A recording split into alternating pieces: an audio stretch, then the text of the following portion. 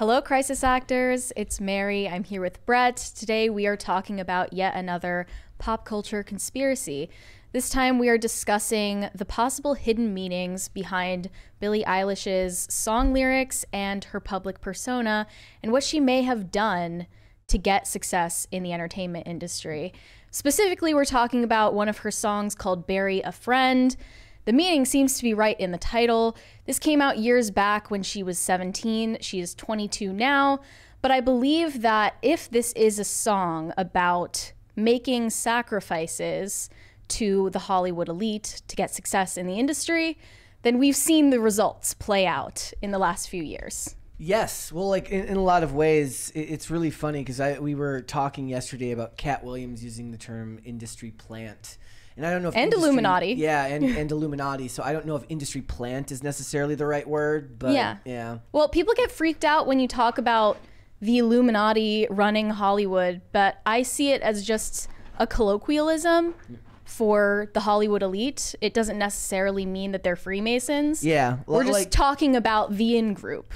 Like, it's funny because I was reading this article from 17 magazine of all. It was like an old article on those conspiracy theories, and they actually just list they list the Illuminati as a fake group, which is not true. It's not a fake group. I'm not necessarily saying that Billie Eilish is part of it. And like always, just so you guys know, in the comments, we're not saying that we necessarily subscribe to all of the ideas that we're presenting in this video. We're just entertaining the question because why not? That's the annoying thing, right? Is a lot of people believe that, like, just because you entertain the idea of having an interesting discussion about something that could or could not be true, that may or may not be true, means that you wholeheartedly believe that it's fact, and that's not true. I find these things oftentimes more interesting than the concrete facts around the industry because it's more interesting to entertain those ideas. Yeah, in this article it says apparently several fans think Billie is part of the Illuminati, a fictitious group, and then in parentheses, there is still no concrete proof that they actually exist. That's not true at all. When we make YouTube videos that include that word, we get like a footnote on all those videos that describe what the Illuminati is. Right, exactly. Who would do that but the Illuminati? Am I right or am I right? Yeah, the way that the media just has this resounding unilateral response to conspiracy theories only inflames them more. So we're going to pay attention to them. This one is from The Vigilant Citizen. It's a website that I actually have been reading since I was 12 years old. Not kidding. This is an article from 5 years ago when the song came out called The Disturbing Meaning of Billie Eilish's Bury a Friend. Billie Eilish has been identified by mainstream media as the future of pop. Her video, Bury a Friend, is a disturbing mix of mind control, trauma, and demonic possession. Here's a look at the dark world of Billie Eilish. And they analyze the lyrics and the imagery that's in her music video. You can click off and look at it if you want to for yourself, but we can't play it on YouTube because of copyright violations. But basically, it shows her as the monster under someone's bed. And the theory in this blog post is that this man in the bed that says Billie's name, it might represent her former friend, XXXTentacion. He is a rapper who died years back. I believe that was was it the same year that this song came out? The song was 2019. He was shot in 2018. Yeah, he was shot in an incident of gang violence. But the theory is that she may have made some kind of dark trade-off with the Hollywood elite to bury a friend. If that was true, she did some kind of human sacrifice of her friend X in order to get fame and success. If that was true, the three men were actually tried and convicted this past year. And they were in 2023, 2022 or 2023. And then one of them basically pled down to a lesser sentence in order to cooperate with the police. So if he had Billie's name, I'm sure he would have given it, correct? Well, she's not the one who pulled the trigger, obviously. I'm saying, like, if she had ordered this to happen. It is interesting. One of the points that they make in these other articles is they say, like if she was doing this, because they actually in this other article they acknowledge the symbolism behind all that you see in this video. You know, whether it's the idea of mind control, the idea of escaping an evil, and they say if she was actually in the Illuminati, would she do it so blatantly? But a lot of people actually believe that that's the point, right? That they flaunt it in your face. It's an inside joke for them to show this imagery so blatantly. That's why there's so much of the imagery in so much of Hollywood's, whether it's the music sets or in the films and stuff like that. It's very blatant. And they point out the irony that Billie Eilish is so profusely praised for her artistic originality when it seems like this is all being directed from the top and she doesn't have much originality in her music videos at all. Because we've seen this before. She has these empty, demonically possessed eyes. She looks totally out of it throughout the video. There are gloved hands that are disembodied from disembodied arms, manhandling her throughout the video, dragging her around to different places. And these would be representative of MK Ultra handlers. And if you don't know what MK Ultra is, I guess look into it for yourself, but it's the supposedly discontinued CIA mind control project. And these are declassified documents from the Freedom of Information Act, supposedly discontinued, but there are many theorists on the internet who believe that that never was discontinued and that it's actually being practiced on Hollywood celebrities and musicians, including Billie Eilish. That she's just one most recent example in a long line of celebrities that had to do human sacrifices, go through trauma that makes them dissociate into alternate personas, and they're given trigger phrases that dissociate them into a different persona so that they can undergo traumatizing rituals, basically occult rituals, demonic possession. And you know, whether you think that happens to Billie Eilish in real life or not, behind closed doors, that is clearly what is being depicted in her music videos. And what is she trying to communicate through that? So her explanation for the meaning of this song is that she is the monster under the bed, and this is supposed to have a theme of sleep paralysis. So when people are in a state of sleep paralysis, they often report that there feels to be an evil presence in the room, standing on top of them or under the bed, touching them.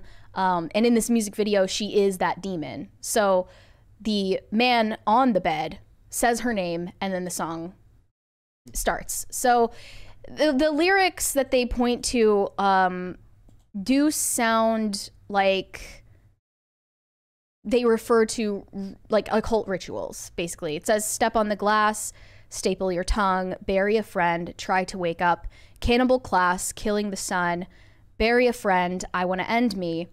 And she also refers to selling her soul toward the end of the song. She says, the debt I owe, gotta sell my soul, cause I can't say no.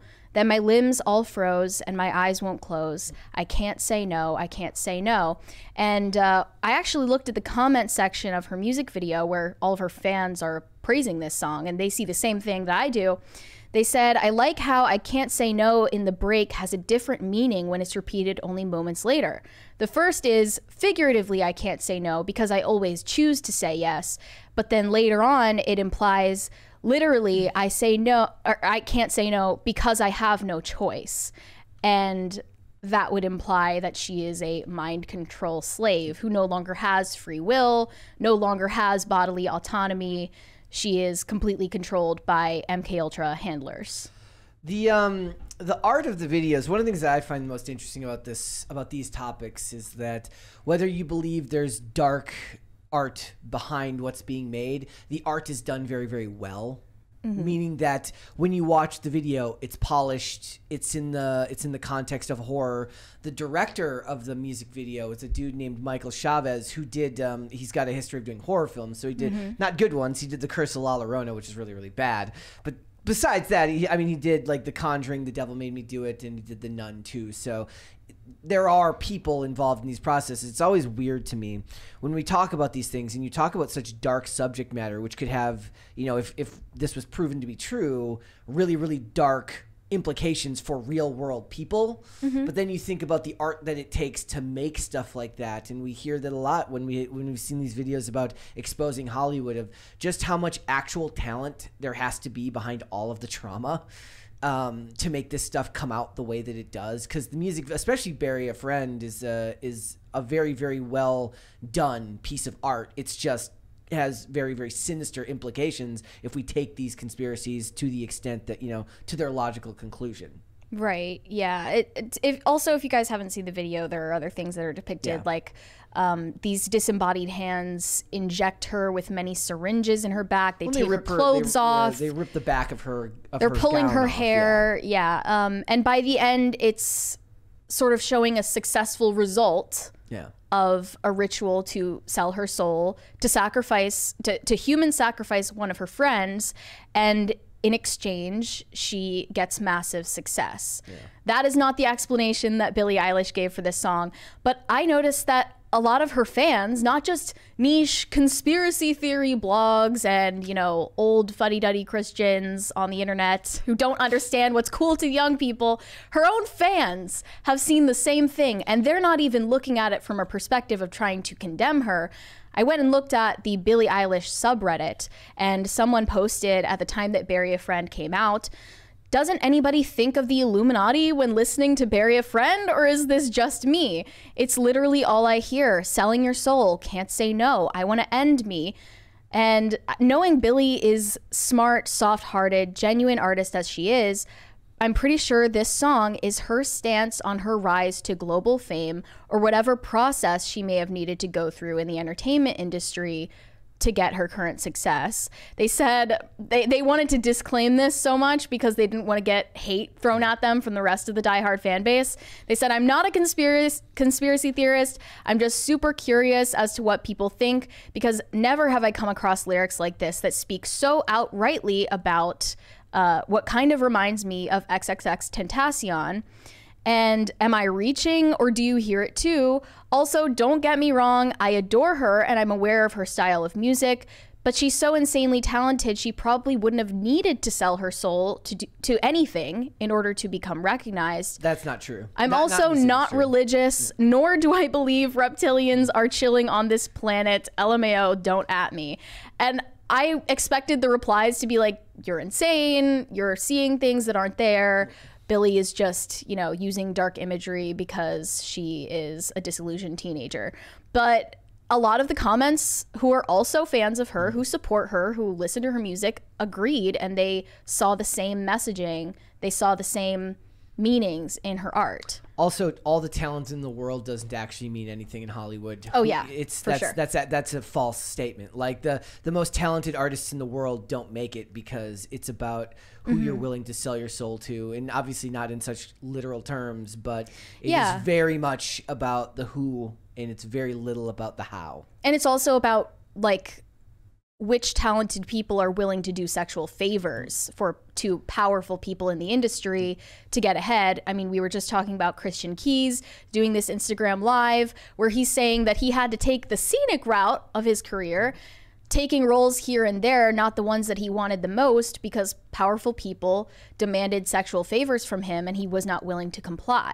Yeah. So it's not just occult ritualism, it's also things that erupted into the Me Too movement that we're talking about here. Which could very easily fall under the same symbolism. Like, if you take it to the extent of art, you could make the same symbol, like the same type of stance. You could take the same type of stance on having to sell your body to those who can give you the fame and fortune that you want. Right. And I would just say it's so easy to write off these theories when you look at it from these niche blogs. Like I saw one called everydaychristianparent.com, and it's saying why I don't let my children listen to Billie Eilish's songs because they're demonic. And she says, of course, her fans would laugh and simply say, "This isn't your generation, chill." But like it or not, the message is right there in front of your face Whether you think it has a meaning in the real world, that's open to conjecture, but you know, a lot of people are finding that this is having a negative influence on the teenagers who are consuming it. Yeah, I mean, I think there's a lot of factors that contribute to just why the latest generation seems to be so disillusioned, and certainly that was always true of. We would always say that about every generation prior to us, right? It's a disillusioned generation of people. But I think right now, the culture around phones and social media, on top of antidepressants, the medicalization of childhood, there's a lot of things that contribute to why someone would make music like this. But her life experience growing up as somebody who had people that who knew people that worked, because both her parents. Her parents are actors and musicians. So her brother also was on TV roles, and he writes a lot of her songs for her. Her life experience is not that of the traditional teenager. It's just that the overarching themes themes of alienation, themes of feeling alone in the world, all of this stuff can appeal to someone on a broad level. A lot of the best art is something that people can look into and find their own worldview, their own experience in there, even if it isn't necessarily what the artist is speaking of specifically. Yeah, that's why it's so easy to make a song like Bury a Friend that might be referring to a very specific experience that is not relatable to the mass consumers, but it can be packaged in a way that's relatable, and that's why it makes so much money. Exactly. And I think that's actually what it's funny, because that's one of the things I find to be the problem with most of the entertainment that we see, not in music per se, but in scripted television and movies. It's that they package it very, very specifically now, and they tell you this is what you need to think and feel from this piece of art that I've made, whereas music is still very much left open to interpretation in a lot of ways. Like the movies and television, remember like The Boys, the people who made The Boys got very mad when people who like Donald Trump liked their show, because they're like, this isn't for you, right? Music can still be interpretive. It's just so interesting that we live in this culture that demands open-mindedness from everyone, and you know, we just live in this open culture where everyone can make art about whatever they want and use whatever imagery they want, but how dare you interpret it incorrectly? How dare you interpret Billie Eilish's music as demonic? You're crazy, you're off the wall, you're spreading conspiracy theories, you should be censored. Honestly, to the people who are being censored, that only further confirms what they're saying. What's weird about that too is if you make it and it's not supposed to be interpreted, I guess she gives a couple of interviews and says it's about sleep paralysis. Okay, fine, but what they're not willing to admit is that they make music for passive consumption, meaning that you're just supposed to take the slop, put it on the radio, go to work, take the slop on the way home, and that's all you're supposed to think about it. They put all of this time and thought into the artistic representation of their art, but you're not allowed to even conjecture about what it means. That's crazy. Yeah, and the lyrics, they always start off with something that's relatable to the masses, especially the teenagers that are fans of Billie Eilish. Bury a Friend communicates that life is hopeless and the only way out is to, quote, sell my soul. Teenagers will start off thinking life is hopeless. I totally relate to that. I'm depressed. I'm anxious. All of my problems, I can't escape them. The selling point, though, of selling your soul, that is a new concept that you're introducing to them, and because they're consuming it so passively, they don't question it. Devil Went Down to Georgia just in current year. I'm over the idea that you're not allowed to interpret art the way that you want. That's the beauty of it. And the fact that the people that push back so heavily, like I said, every video we do, where even the Illuminati's there's only a couple of things that do that for us. So it's the Illuminati, climate change, and I think that's it. I think those are the only ones that trigger, this is from YouTube specifically. We get a notice under all our videos that gives the definition of these terms, because we're such idiots. We're so stupid that we need YouTube. We need the Google Corporation to give us the context, because we're ignorant hillbillies. But I say, at least from a Christian perspective, which is where this is being written from, and also I'm receiving it as a Christian, hearing it that way, the scripture tells you to look at the fruits of something to know its nature. And they point out that Billie Eilish's advocacy is where you see the results of her values.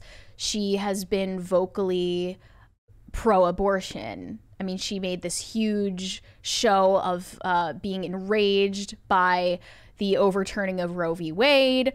They also point out that she pushes a lot of climate change activism and advocacy. She's getting, I think she was paid by like the Global Citizen NGO to get young people registered to vote because of the climate change issue, which is, again, pushing fear porn onto young people.